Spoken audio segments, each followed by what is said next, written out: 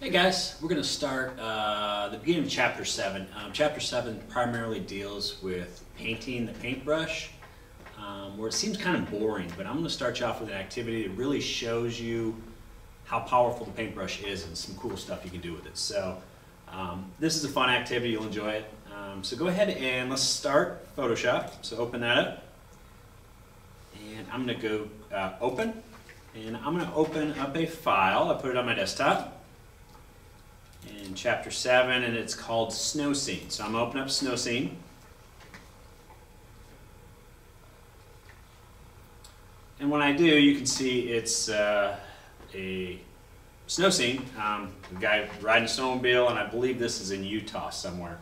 First thing I'm going to do is just crop this just to adjust the orientation a little bit. So your crop tool is 1, 2, 3, 4, 5 down. If you don't see your crop tool, go to Window on the menu bar, go to Workspace, and number 1, make sure you're in Essentials. Number 2, reset Essentials to bring everything back to its default state. So I'm going to reset it. It brings everything back to the default state, Essentials, and I now have the ability to crop it. So I'm going to get my crop tool right there, and I'm just going to go clear the crop settings right there. Actually, no, let me go. Let's go a 16:9 aspect ratio right there. Go 16:9. That's the same as your phone or a TV. All right, so that's 16:9. I'm just going to grab the corner down to get rid of that rope or whatever's in there, and I'll put it right. Put the guy on the snowmobile right in the center, or the girl. I don't know if it's a guy or a girl. All right, so then I'm going to commit my transformation, and I'm going to hit Command plus 1 time to zoom in.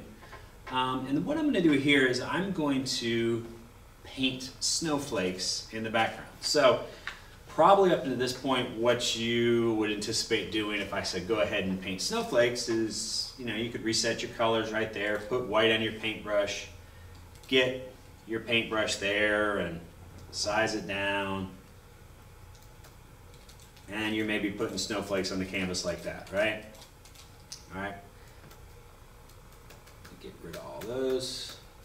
All right, so we're actually going to create a new paintbrush that will paint realistic looking snowflakes. So to do that, I'm going to have to open up an illustration of a snowflake. So I'm going to go File, Open, and looking inside my Chapter 7 folder, I'm looking for Snowflake 1. All right, here is a picture of a snowflake. Now, as I open up this file and I look at the layer panel, it says Indexed. And if you remember from a couple lessons ago, when you see that, it has to do with color mode. So simply go to Image on the menu bar, go to Mode, and then just go to RGB Color.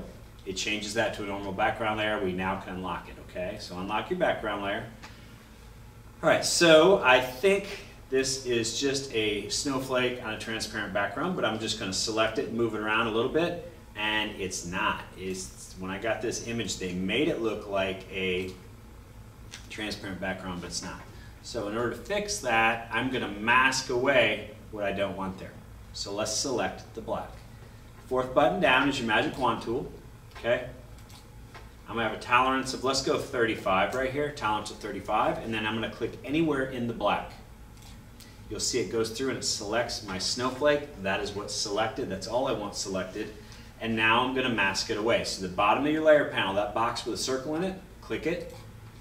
Now I should, if I grab my move tool, should be able to move this snowflake around independently on the canvas, and there's no checkerboard selected. So make sure you go through that process. Now, I'm going to center this so I can see the snowflake on the canvas. Now, in order to define this as a brush, I simply go to Edit on the menu bar, Edit on the menu bar, and oops, hold on, I got to apply my mask. So this is the option I want, Define Brush Preset, but it's not giving it to me, and that's because I need to apply my mask over here. So let me click off it, and I'm going to right-click the mask box, the little black box, right-click it and choose Apply Layer Mask. And now when I go back to the Edit menu, I should be able to get Define Brush Preset, and when I do, you'll see it takes a snapshot of the brush, or of the picture, and I'm going to call this Snowflake 1. All right, now, one key point when you're defining a brush and you want it to be as solid as possible, you need to have the color of the object you're making a brush solid black. If it's gray, if it's yellow, if it's red, any other color when you define it, it's going to look somewhat see-through when you try to paint with it. So make sure it's solid black. All right, so with that being said, I'm going to go back to my snow scene right here. And I've got a giant snowflake brush, way too big. All right. Actually, let's reset our workspace and go to our painting workspace because there's going to be some things we need to do.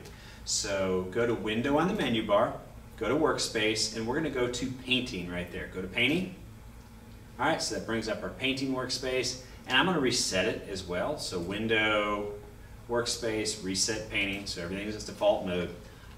All right, so my major focus over here is the brushes, so I'm going to get rid of my swatches panel right there. So I'm going to go to Window on the menu bar and uncheck swatches. So now what I see over there is my brushes, and I also want to see my layer panel. Let me see if I can just pull that up.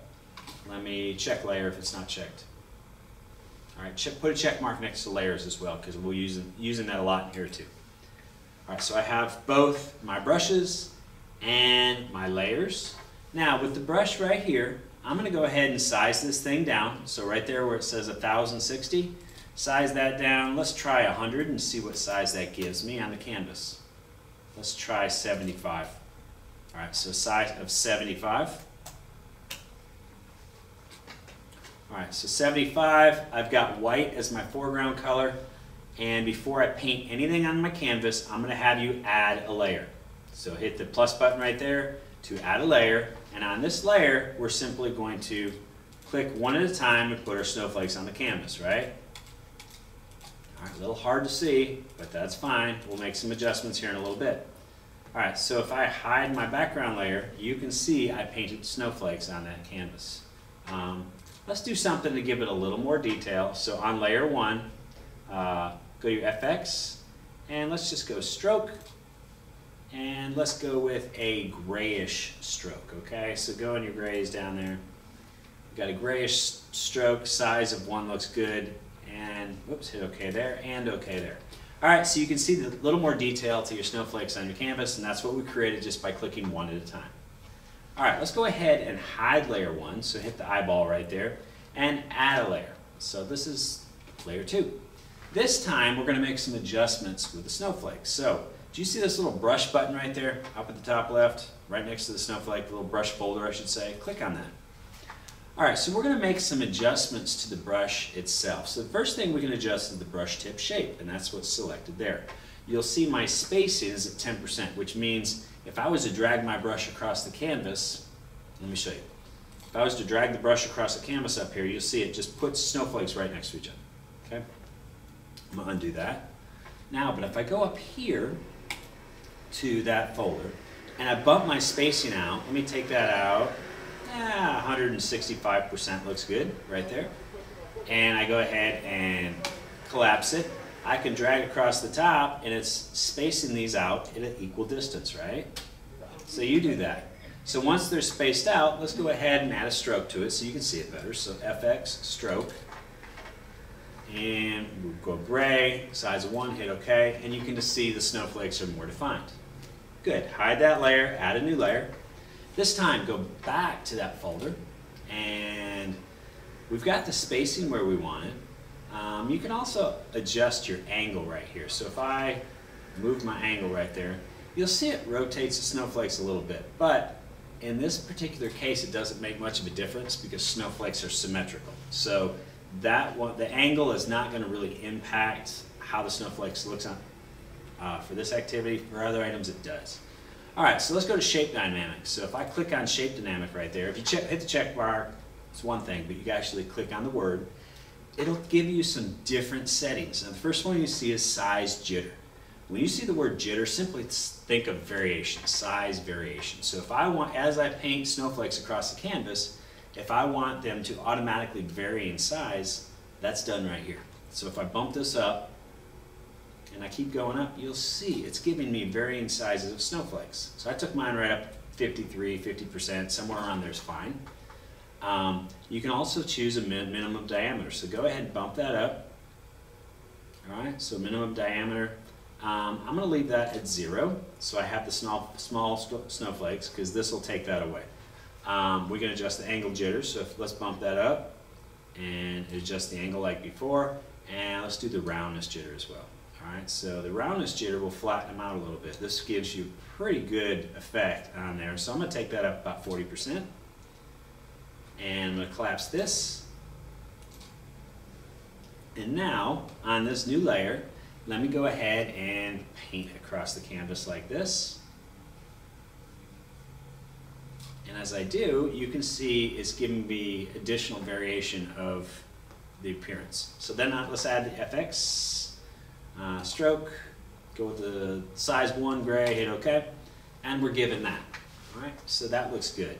All right, hide that layer, add one more. We want to make 1 or 2 more adjustments before we move on. So hit the plus button here to add a new layer. Go to your toggle the brush panel right there, that little button. This time go to scattering. So click on the word scattering, and we can scatter. And right now it's just scattering along my y-axis, my vertical axis. I took that up about 152%. This is your count. You can have it put multiple snowflakes in there. I like to leave that at 1. It gives me more control. And that looks good right there. That's what I want. So now go ahead and paint the snowflakes across your canvas like that.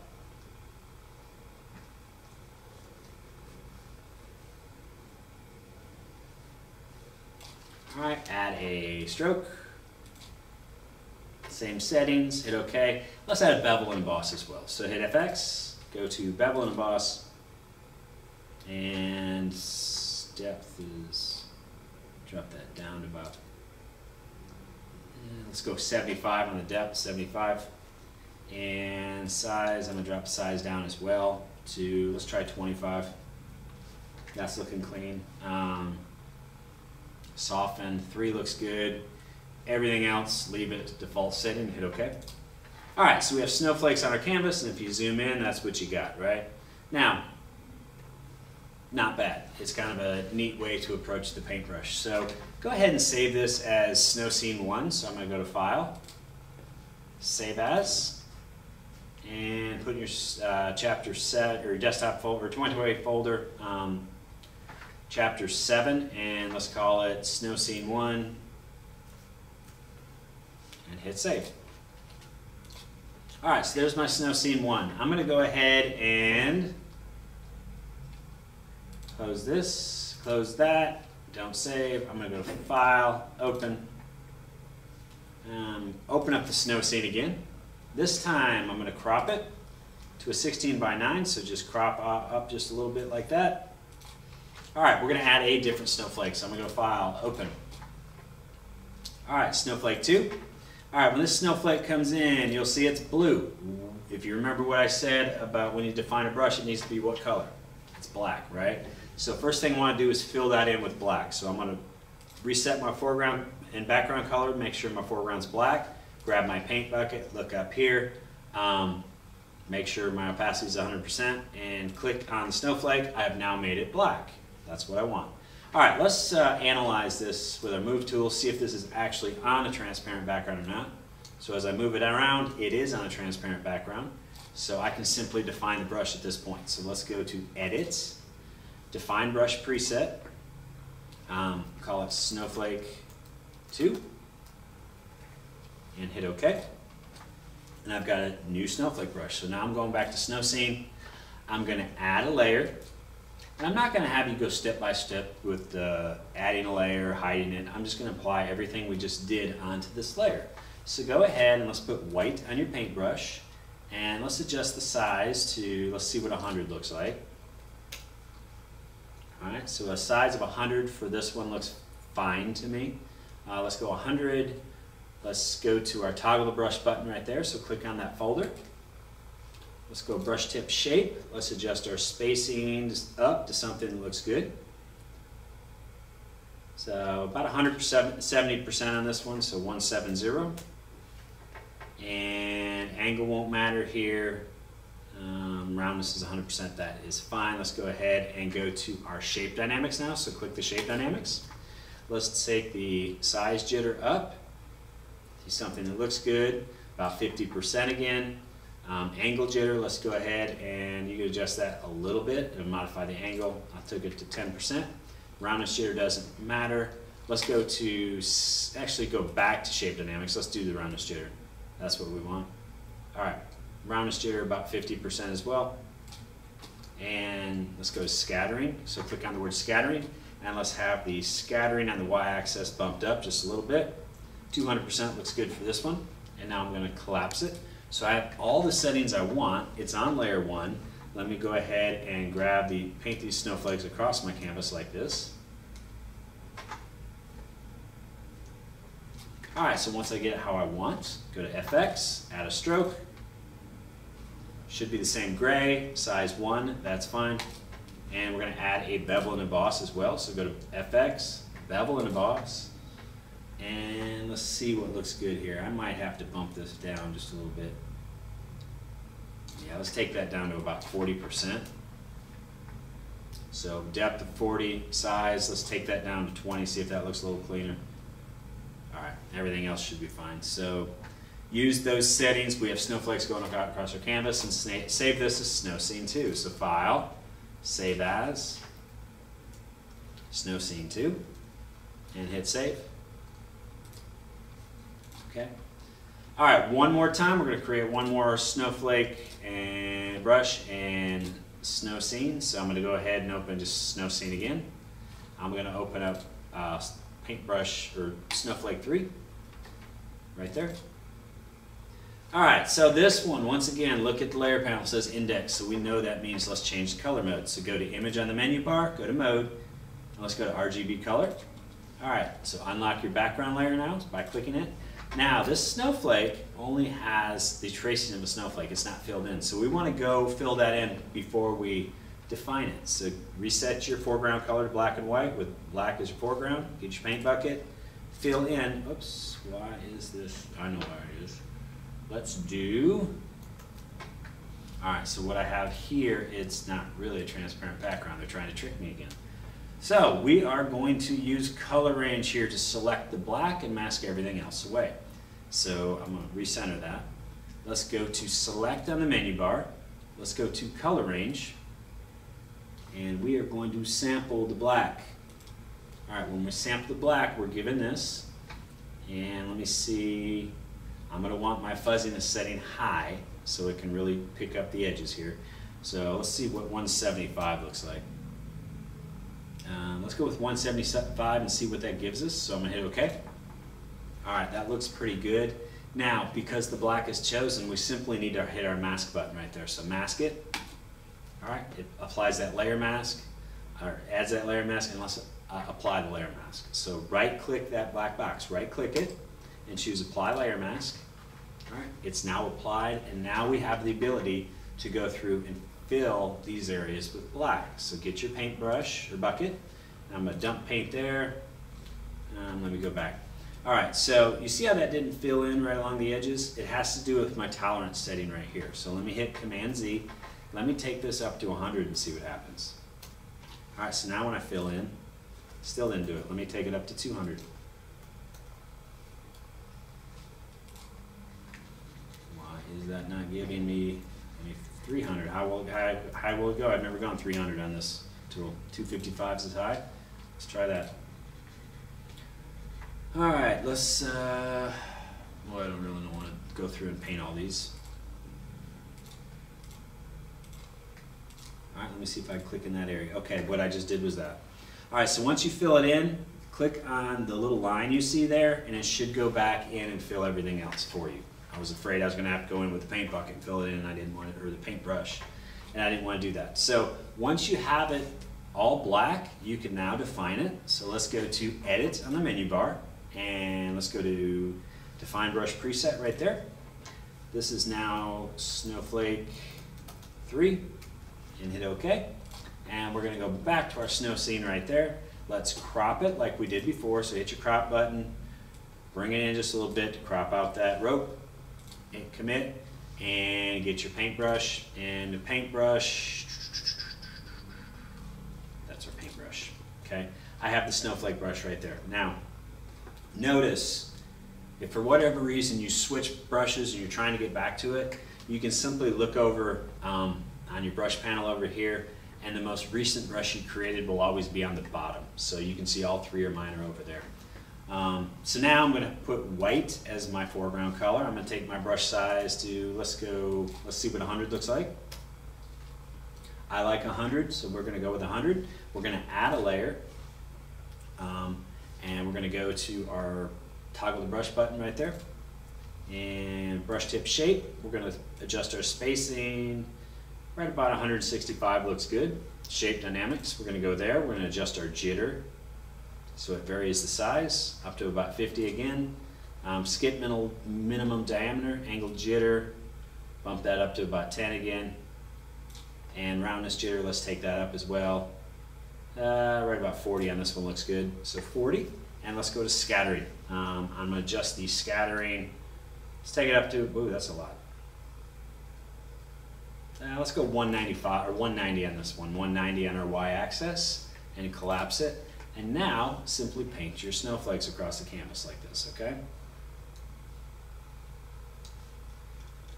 Once you do that, add a stroke. Go with the same gray stroke, hit OK, and let's add bevel and emboss. All right, and let's bump our depth up just a little bit. Go to about 75, looks good. And you can leave everything else as is and hit OK. And why don't we just add a drop shadow for good measure here too. So go to FX, go to drop shadow. And you can see by adding a drop shadow, I'm just going to leave opacity at 70, angles 30. All those settings right there look good, so I'm going to leave it alone. Hit OK. And you can see it even gives more definition once you add a drop shadow. All right, so save that as Snow Scene 3. So File, we're going to save as Snow Scene 3 and hit Save. Okay. All right, so there are 3 snow scenes. All right, I'm going to have you create one more brush, but this time it's not a snowflake. So go ahead and close that. Don't save. Close that. All right, so we're going to open up a couple files that are out there. We're going to open up a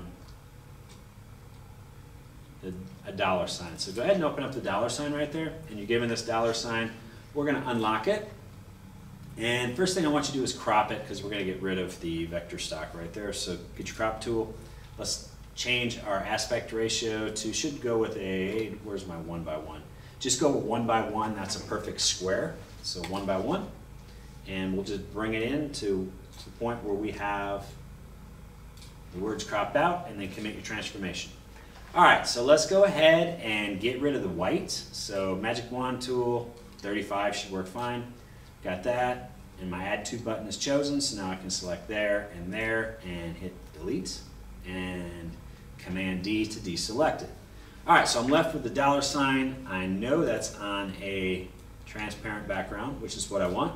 And now I simply need to define this shape. So edit on the menu bar, define brush preset, and because it's black, it's going to give me a good brush. And $sign is what I want. So I hit, I'm going to get rid of the JPEG. Okay, so this is now my paintbrush. Now I'm going to open up a second file. So File, Open, and all right, so I'm a big Michigan State basketball fan. This is Draymond Green. He played there, now plays for Golden State. So I know he's making big money, so I'm going to paint green $signs across this canvas. Green or gold? Let me go gold to match the Golden State Warriors color. So I'm going to sample that yellow right there. So let me get my eyedropper tool, and I'm going to sample that yellow right there. So that is now what's on my foreground. And I'm going to get my paintbrush, and I know I have the $sign, so let me just pick the size I want. I'm going to drop this down. Let me try 100 to see what that looks like. Too big. Let's try 65. All right, that looks better. All right, so I have a $sign size 65. And I'm going to add a layer before I do anything. And I'm going to go through and make a lot of the same settings I did with the snowflake. So let me go in there and hit that button. All right, brush tip shape, I'm going to bump that up. Let me take that to a spacing that looks good. Right around 200% looks good. I'm at 199. Shape dynamics right there. I'm going to brush, my size jitter is going to go up to, let's go to 50% again. That's been a good number for us, so 50%. Let's go minimum diameter. I don't want to mess with that. Let's go angle jitter. It does make a big difference here because a dollar sign is not symmetrical. Roundness jitter, let's bump that up just a little bit. And let's go to our scattering as well. So click on scattering, bump your scattering up. So it's scattering along the y-axis. I'm at 100% there. That looks good. And on a layer right there, let's just go ahead and paint dollar signs along here, okay? All right, I don't like that yellow color. It's too much, brings too much yellow in there. So I'm gonna hit Command Z to undo it. And let me go to a green. So let me click on the foreground color. Let me go to my greens. So pick a green that looks good. I'm not sure if this one will look good yet, but it still brush still has the same settings. So let me go across there now. And I've got that. And that looks a little messy right there. So let me undo that. I want to see who my